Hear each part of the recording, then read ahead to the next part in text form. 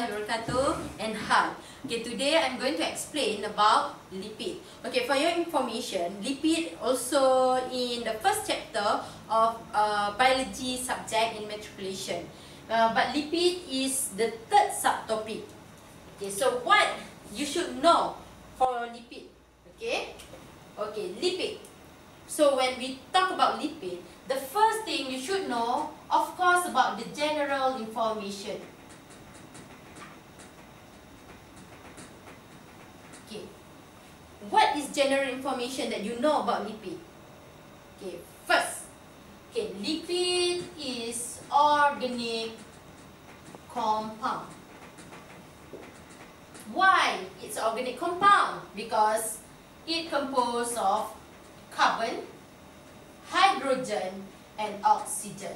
So any molecule that consists of carbon, hydrogen, and oxygen, they call as organic compound.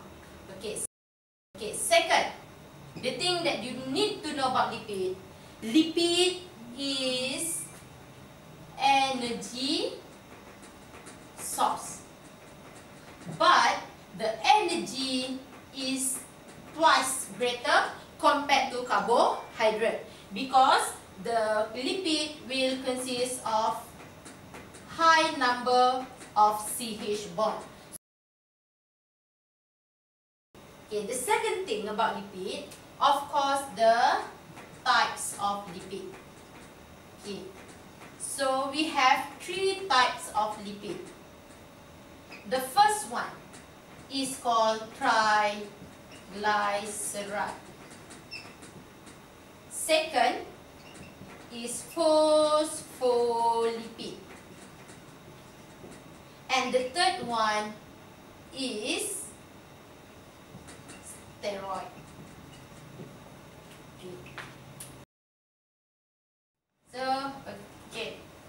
The first type of lipid, okay, we're going to explain about triglyceride. So triglyceride, it composed of 1 glycerol and 3 fatty acid.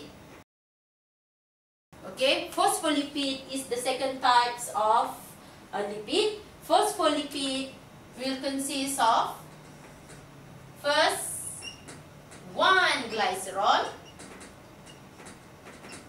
2 fatty acid, 1 phosphate group, and it may consist of 1 polar group. Okay, so in the drawing, if you see the drawing and the drawing asks you to label, okay, the upper one here, this is referred to polar group. Example is choline. Second, this is referred to phosphate group. And this is referred to glycerol. And this too is referred to fatty acid. For phospholipid, you need to remember the importance. Phospholipid is the main component of our plasma membrane. So it's very important. Every of us have the phospholipid, because our membrane is made up by phospholipid bilayer. Okay. So the steroid, it is composed by 4 fused carbon ring. So the carbon ring will fuse together and it may form a steroid structure. So for steroid, it can be divided into 2, which is cholesterol and testosterone.